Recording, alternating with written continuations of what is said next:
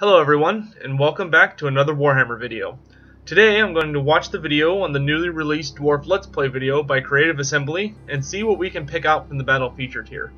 It's been a pretty exciting week for Total War Warhammer, between the campaign map being released in the Humble Bundle that you can buy for as little as $1 if you'd like, which I'll put the link in the description below, and I'll do a video on that in a few days, though I want to wait for the charity to move along a little bit. That way people aren't just coming to the video to try and get their hands on a copy of the map.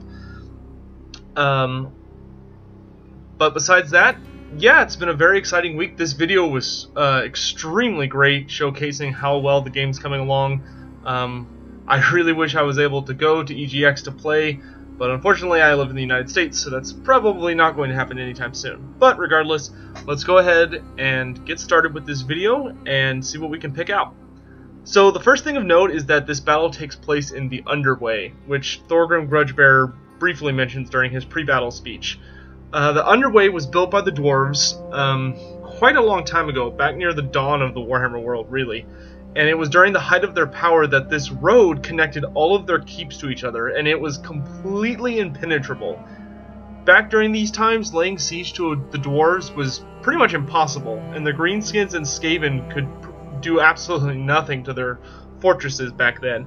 But when the Great Earthquake caused, in a combination by the Slann and the Skaven, caused the World Edge Mountains to shake, unfortunately this shattered open many of the ancient roads and the holes themselves, resulting in the state you see here. It's been conquered by Greenskins, and this is all that's left of it. As you can see, they've defaced everything, made dwarven statues into idols of Gork and Mork and such. But alright, so we've got some units here. We've got a Dwarf Thane here. We saw him in the cinematic video, which I think a number of people mistook him for Thorgrim on foot, but no, he's just a Thane, though I'm super excited to use one. We've got some great organ guns here, and I'm glad to see that many of the units have actually been extremely faithfully recreated from the tabletop to this game. We got our flame cannons here. It's kind of funny seeing that they deploy in units of 4. This game in scope is so much bigger than anything you'd ever see on tabletop, just from the sheer size of the units and the amount of war machines. Here we've got Iron Drakes, which we'll go into them a little bit later because they've actually changed pretty dramatically. They have been altered to fit this format a little better. There you got your Dwarf Thunderers. We got some Slayers there in the back, which I believe he's going to zoom in on here in just a sec. The Slayers have turned out as awesome as one could hope for. Can't wait to use them myself. I wonder if it's possible to run an all-Slayer army. I certainly hope so. One of the interesting things about this particular is I'm glad to see that the scope of the Underway has been very, very carefully recreated, and that when I heard there was going to be tunnel fighting, I expected it to be quite a bit more narrow than this.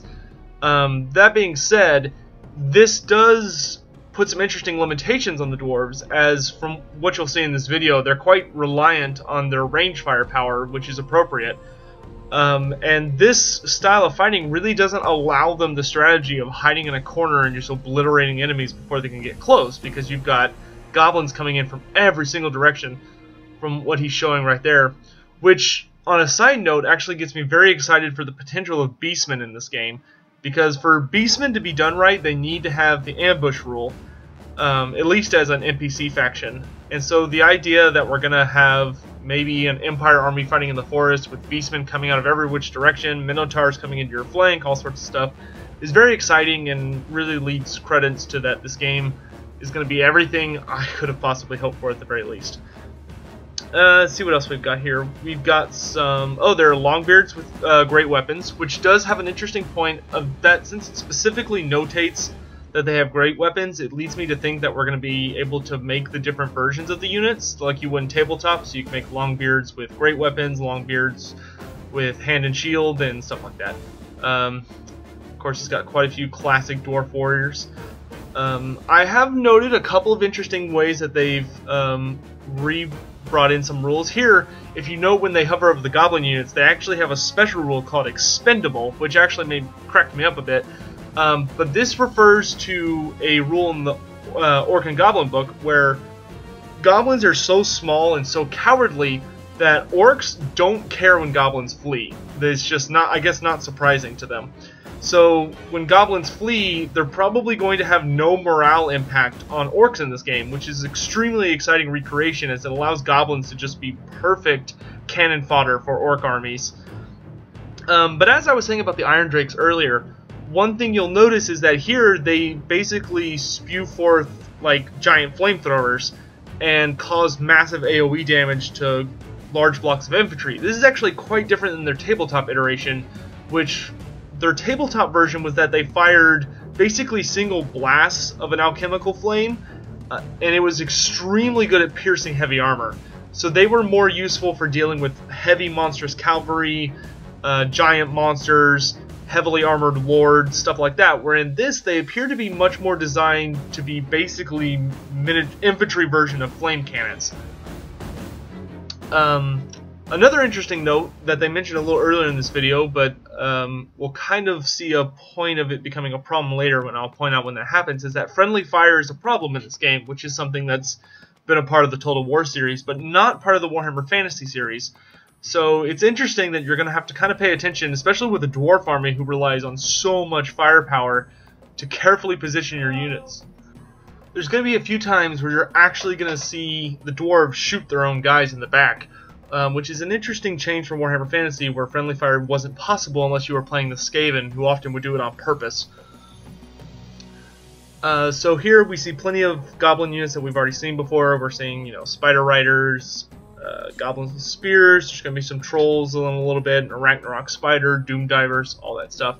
I'm glad to see that there are going to be some all goblin armies, which are going to be a bit different than your mixed armies or even your just all orc armies. Their morale is probably going to be much lower on average, especially since the expendable rule likely doesn't apply to other goblins. This battle is interesting.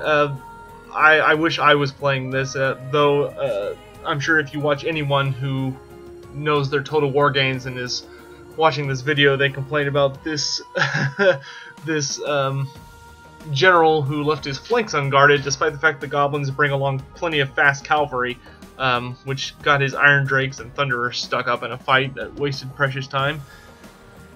Alright, here we've got our Trolls and Giants coming from the back, which, if I was playing this map for the first time, would certainly cause a minor heart attack, especially if you didn't notice them until early. One thing that's really interesting is the way they've adapted the Trolls rules. So in tabletop, Trolls are pretty notorious for two reasons. A, they have regeneration, which makes them exceptionally hard to kill, and B, they suffer from stupidity, which tends to mean in tabletop that if the general isn't nearby or there isn't someone who's boosting their leadership, they often become too stupid to do anything and just sort of stumble forward at a really slow rate, and you can't control them. It seems the way that Total War Warhammer has fixed this issue, or interpreted it I should say, is that they've given the Trolls extremely low morale to make up for the stupidity rule not really translating well into the Warhammer medium, and that instead of actually having regeneration, they seem to just have higher armor, which in my opinion is a perfectly fine adaptation. Is really fascinating. I love that giant fall there. It's great that they have seemed to keep in the special rule that when giants fall, they actually do damage to the people they fall on, because if you watch the impact, you'll see a couple dwarves go flying. Trolls, though, it's definitely going to be one of those units that you're going to want within your general's radius, because otherwise, I mean, the Trolls easily could have won that fight. Up there you see he just shot Thorgrim, but the Trolls easily should have won that fight, but because their stupidity has been transferred into extremely low morale, they broke despite the fact that they're pretty much just fighting against Thunderers. Here they're showing off some UI stuff. So far, I actually really like this UI. I have not played a bunch of Total War games. I played at least 1,000 hours on Shogun 2 and played some Total War Rome 2, but outside of that, I tend to spend my time with some different strategy games, though I'll definitely be moving to Total War for this. Another interesting thing is that we're going to see here in a second is how magical vortexes are being interpreted. I think the moment with the Curse of the Bad Moon's coming up in just a moment, which we'll go to that. Oh, here we got the gyrocopters. I wanted to make a quick note about them. Really excited for the gyrocopters. It's very interesting that they are a unit that never engages in melee, which they can do in tabletop. I'm sure they'll be able to fight against other flyers, but I like that in here they just do what you would expect them to do realistically, which is to just fly around and shoot people with their brimstone guns, and they have the dive bomb rule from tabletop, which is extremely great. I wonder if gyro bombers will be in this game, as they're essentially gyrocopters that are much more specialized at dropping large bombs on massed infantry, so they're basically a superior version for what he's about to use these gyrocopters for. That being said, I am super excited about the gyrocopters. I wonder if there's a way we can give them steam guns, because in this they only seem to have brimstone guns, and steam guns were much better at taking down mass infantry, as we're seeing him trying to do here with his bombs. They're actually much better at it than even the bombs were, because you would just float up and fire a giant template into a unit, and it was low strength and didn't pierce armor, but against low toughness, low armor units like goblins, it just did terrible devastation.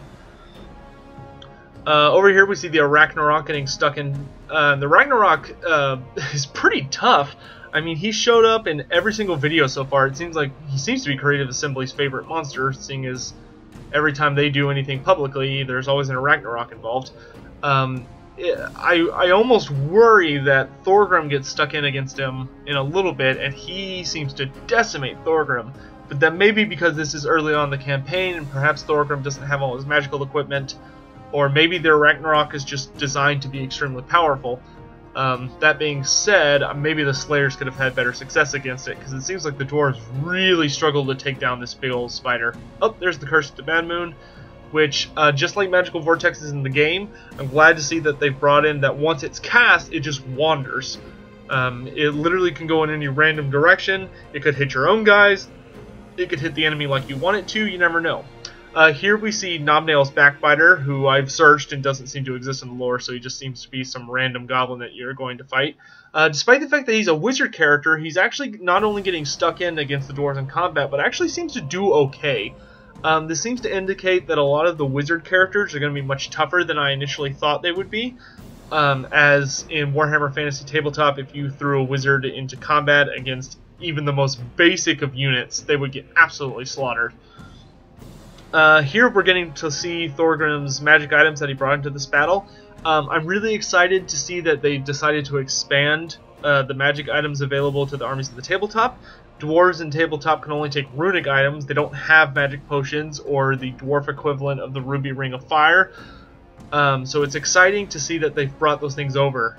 So even though they don't use magic, Thorgrim gets to sort of cheat and fire off a fireball from the Lore of Fire to hit that Ragnarok spider, even though it seems to basically bounce off. Overall, extremely excited for this game. I'm loving the way it's looking. All the units capture the aesthetic perfectly well. The terrain is just absolutely fabulous. You've got those waterfalls in the background, and it's that proud dwarven architecture, but it's just been absolutely devastated and ruined by goblins smearing all sorts of nameless horribleness over it. I actually find the Iron Drakes to be a considerable improvement over their tabletop counterpart. I almost wish that's what they did in the real game, but I guess that would have been kind of repetitive with the flame cannons.